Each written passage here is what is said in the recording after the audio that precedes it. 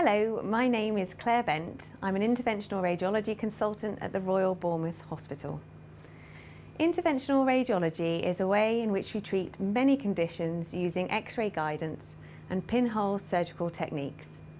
We perform lots of procedures, from insertion of special lines to access veins for treatment, to repair of aneurysms, which are swellings of the blood vessels within the body to prevent aneurysm rupture. Lots of these procedures were traditionally treated with open surgical techniques, but we are now able to treat them in a pinhole fashion. As a specialty, interventional radiology is growing at approximately 20% per annum. The Royal Bournemouth Hospital is the IR centre for Dorset and South Wiltshire, providing specialist interventional radiology services for a population of over 1 million people. The procedure you're about to see today is a varicocele embolization. A varicocele is a swelling in the scrotum caused by a collection of abnormally large blood vessels or veins. They are often described as feeling like a bag of worms, and varicoceles can cause scrotal discomfort and can lead to defective sperm formation, affecting the chances of conception. I'm now going to perform this pinhole technique. Hi, we're here. So the team have first of all started with a poo safety check. So what we do for that is we go through the patient's ID, check we've got the right equipment in the room, and sort of talk through any problems before we start the case, which is in line with sort of nice guidance and standards to make sure we minimise any problems during the procedure. So we've also cleaned the patient and he is ready to go, really, for us to start. So the first thing we're going to do is get the ultrasound machine ready, and then I will begin an ultrasound of his neck. If I can get Noel to just look at the screen on the right, I'm sure that Andrew or Chris may have already discussed with you that it's a varicocele where there are veins that are enlarged around the testicle, and that can create heat around the testicle and cause pain, and also can alter the motility of the sperm, so can contribute to fertility issues. And the aim today is to try and thrombose off those veins and shrink them to get rid of the patient's pain and also improve sperm motility for pregnancy, or to improve your chances of getting pregnant with your partner anyway. Okay? So I'm just going to get everything ready now.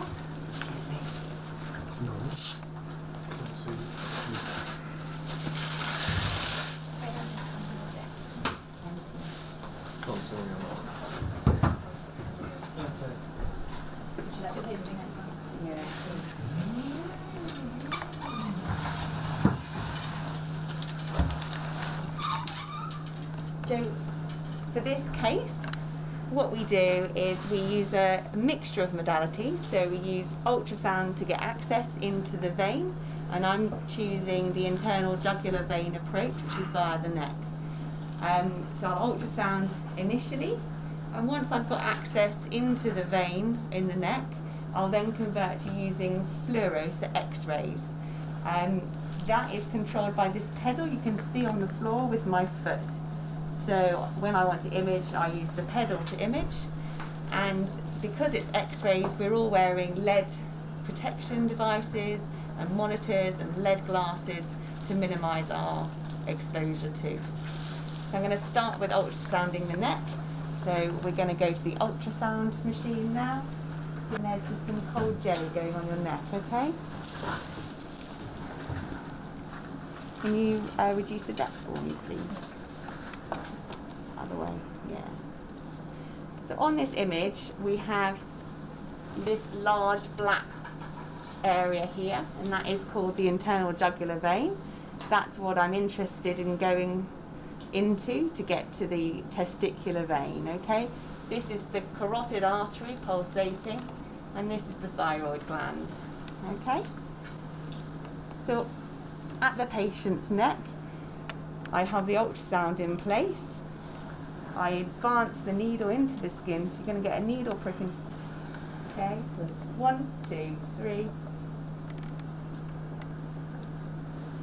And you can see a little bit of movement as I indent the vein there, and I start injecting local anaesthetic. Okay, and that is to numb the skin. Okay.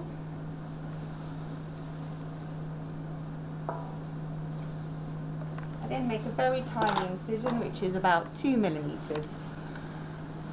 And then I use a larger, slightly larger needle to go actually into the vein to actually access it properly, okay?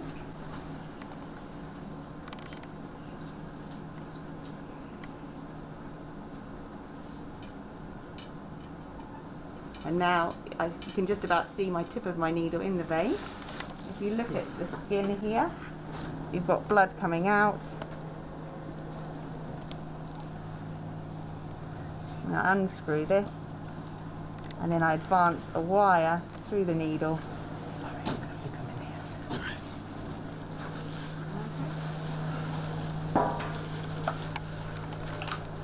So I currently have a wire. Can you see that one? Yep. And I advance, this is a sheath. It allows us to inject contrast into the vessel. So I put that over the wire, and that gives us access into the vein, okay?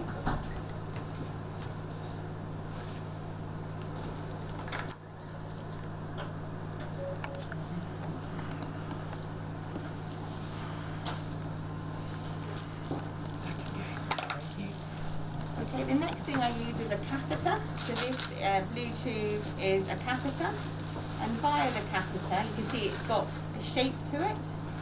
And there are lots of different catheters with different shapes. Some of them are like shepherd's crooks, some of them are much steeper angles, but this is called an MPA catheter. And we can see it on imaging, so it's very useful. We can see where we're going. And we also have a wire. It's called a hydrophilic wire, so it makes it very slippy with the water. And you can also see that also, if I put it actually on the table, you can see that also has a curve in it. And that helps us manipulate through the vessels. So we put this through the sheath, and there's a little valve in the top of it, like so. Put my wire back in, it's flipped out.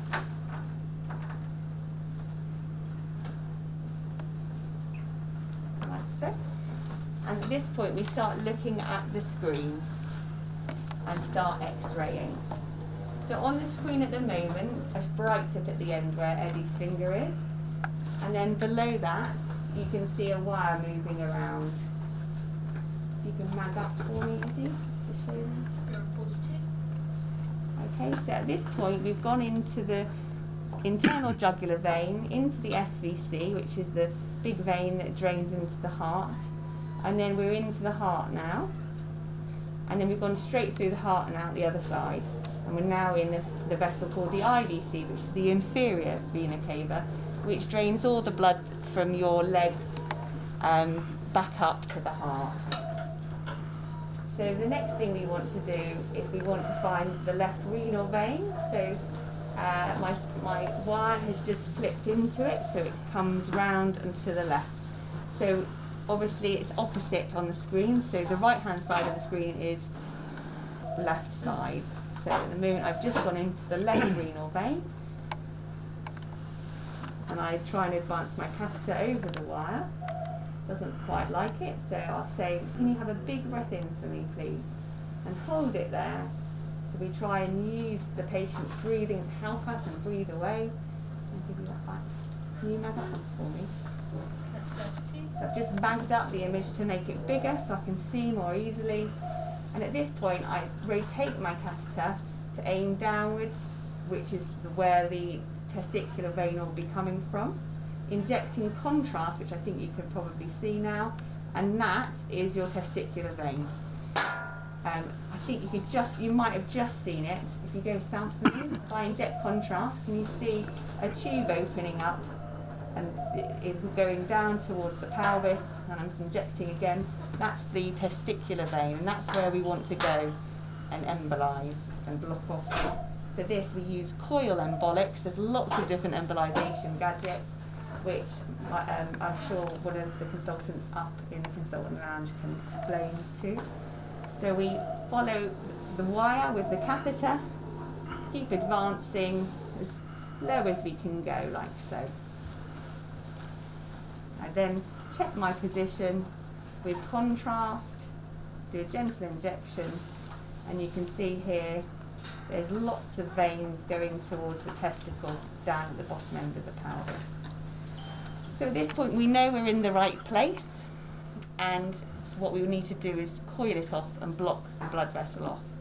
So what we look at is the size of the vein, and we try and get a coil that is just a little bit, maybe 2 millimeters bigger than the diameter of the vein, to block it up, and the coil then can be fixed in that vessel solidly so it doesn't go anywhere. So for him I would say the vessel is probably about 8 millimeters, so I'll use a 10 millimeter coil. Now the coils we've got have little fibres threaded on, so they're sort of almost like little feathers, and that makes them prothrombotic, which means they clot off the vessel very quickly. So can we get a 10 millimeter by 30 or 40? Let's go with a 40. Okay. So 10 millimeters by 40 centimeters. 21. 20, Yeah. 21. Thank you.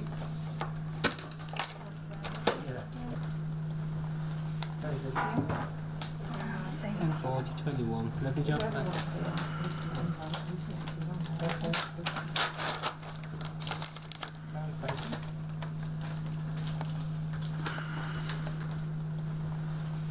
So this is where teamwork comes into play. Rob has to prepare everything for me to deploy. So we have a thing called a TUI Borst, which is an introducing device that I attach to this catheter.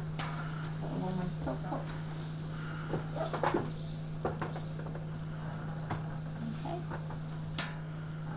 And this is actually the device. Unfortunately it'll be locked, but I will show you. I'll bring one up. Actually, I can probably just undo this. So it has a locking mechanism because this is a detachable coil. If you can see, should I put it down? There is a coil, and there are little feathers just here on the coil. I'll bring some up to the room to show you in a second, okay? So I'm just going to retract it back in because it's a detachable coil, so I can pull it back into the system and advance it via the catheter into the vein.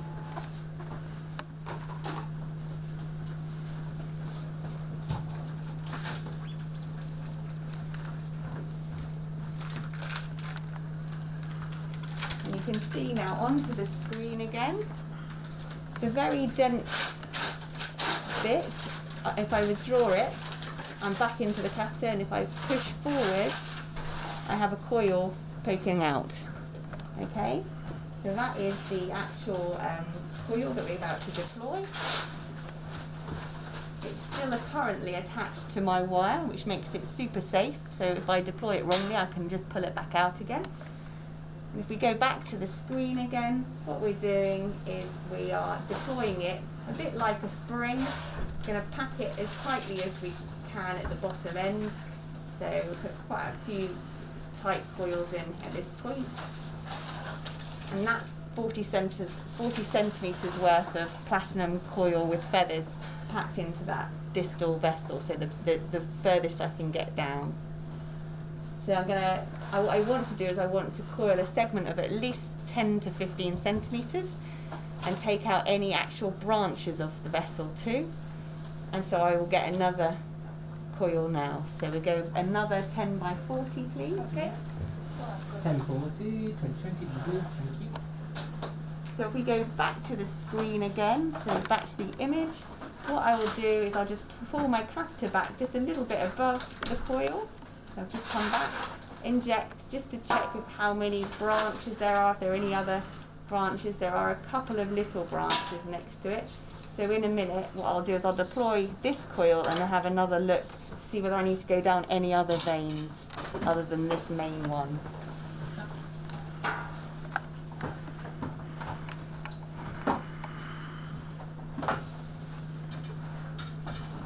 So this is the second coil going, so I'm going to unlock the coil and then advance the wire.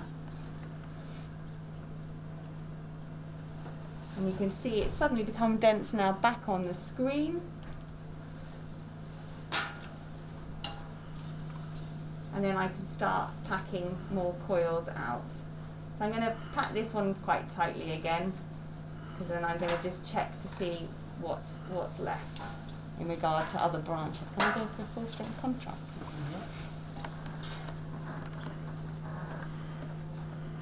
So each of these coils are around about, probably about £300 each. So we kind of want to use enough to have a clinical success, but not too much that we spend over the amount required per patient, because sometimes there are lots of veins to go. So can you go a little bit north for me, Eddie? So I'm injecting contrast now. At the moment you can still see contrast going, bypassing the coils. Can you just point that out for me? So there's one to the right of it, one to the left of contrast veins, one to the right, one to the left, and we've still got flow through. So we need to put some more coils in. So can we have a 12 by 40 this time, please? So I'm going to upsize my coil a bit this time. Just try and pack it a bit more. Yeah, thank you.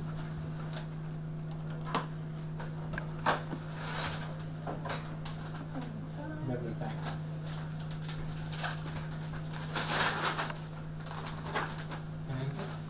So I think the additional vessels we're seeing on the image are very, very small. So I think that actually if we just go across their origins, we probably don't even have to go into them. So as long as we take out the main testicular vein in, that should be enough. But we will see as we move up the vein. I'm going for my third coil now.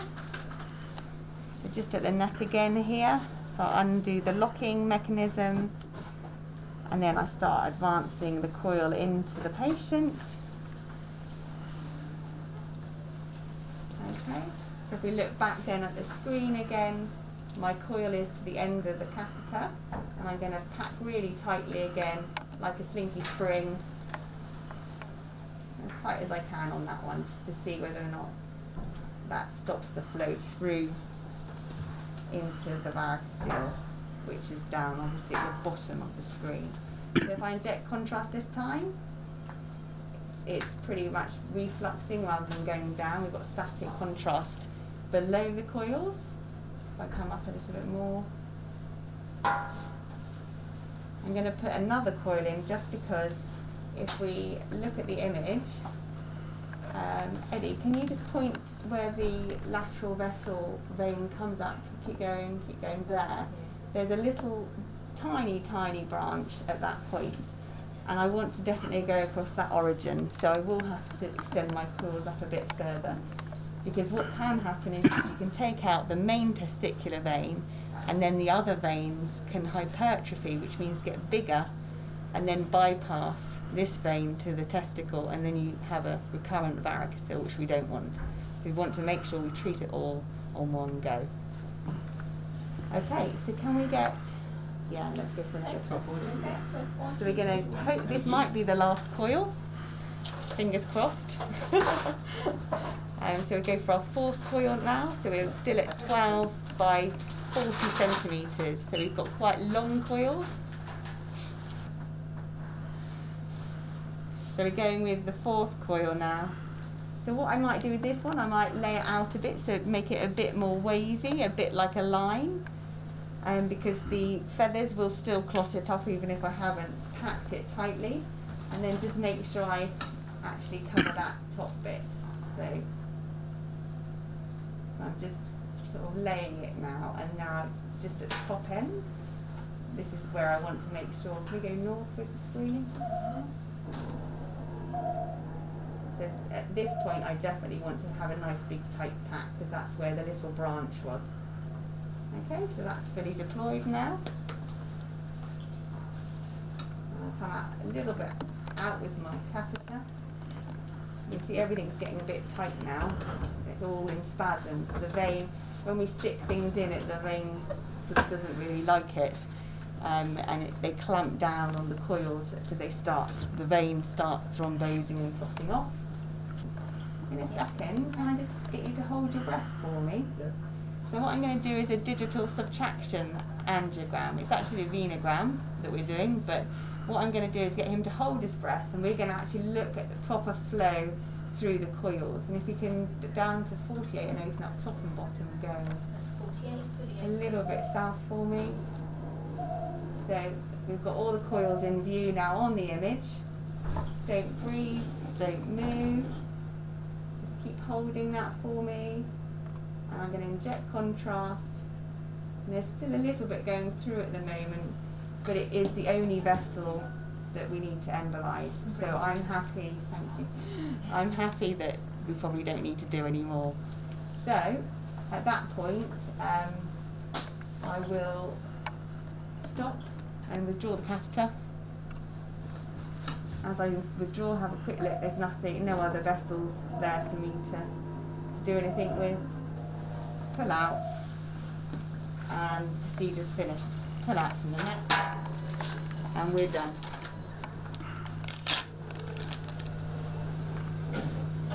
And Noel, if you want to come and have a look at his neck,